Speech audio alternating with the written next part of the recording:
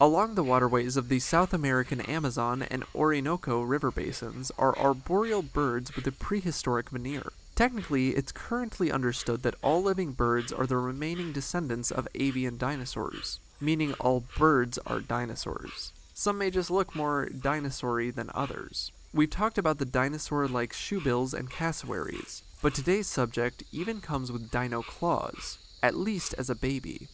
Hoatzins live in wetlands, swamps, and along forest rivers throughout northern and central South America. They're mostly active during the day, sticking close to the water's edge, but on bright moonlit nights they may venture slightly deeper into the woods in search of their unique food, which we'll be discussing later in this video.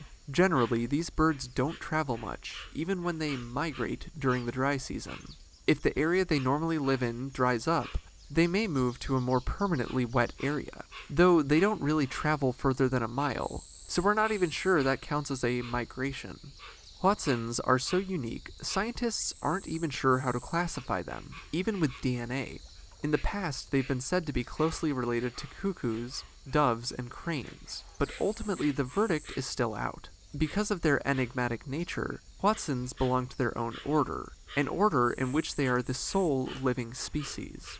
One unique Hoatzin attribute is their claws, though it's really more about how they use them and less about them actually having them. Technically, there are other living bird species, such as the Eurasian coots and some turaco species, which develop wing claws at some point in their life cycle, so Hoatzins aren't alone in having clawed wings. They are, however, the only birds known to science that use their claws to climb.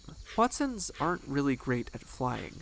Considering these birds are kind of like small turkeys in terms of size, weighing in at 800 grams in weight, and more than 2 feet in length, Hoatzins similarly aren't the best at soaring through the air. They're more well designed for perching in trees and hopping along tree branches. Even Hoatzin babies may not learn to fly for weeks after leaving the nest. This is why they use their claws to climb.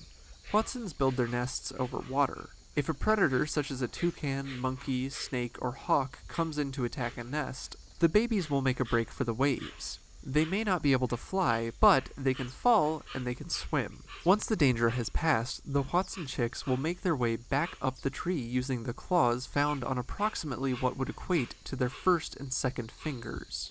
There are usually 2 babies to a nest, and they often have quite a few caretakers. A breeding pair of Hoatzins are generally considered monogamous, though roving males may try to seduce a female if her partner is away. They'll breed during the wet season and take turns incubating the eggs and feeding the chicks, but they'll also have some assistants. Their babies from previous years may stick around and help raise their younger siblings. In instances where helping siblings are present, the Hoatzin chicks generally leave the nest and begin flying faster. Though they may look like raptors ready to pounce on an unsuspecting creature, Hoatzins are actually vegetarians. Not only that, but they're almost exclusively folivores, meaning their diet consists mostly of leaves. Sometimes Hoatzins will eat flowers and fruits, but most of what they eat are leaves. These leaves are digested in a way that's similar to a sheep or a cow. The leaves are broken down in the Hoatzin's digestive tract by symbiotic bacteria, and just like the ruminants they mimic, Hoatzins are gassy. In fact, the process can be so stinky, these birds are often described as smelling like dung. For more facts on Hoatzins, check out the links in the description. Thank you to Lynn Stern for today's request. Give a thumbs up if you learned something new today, and thank you for watching Animal Fact Files.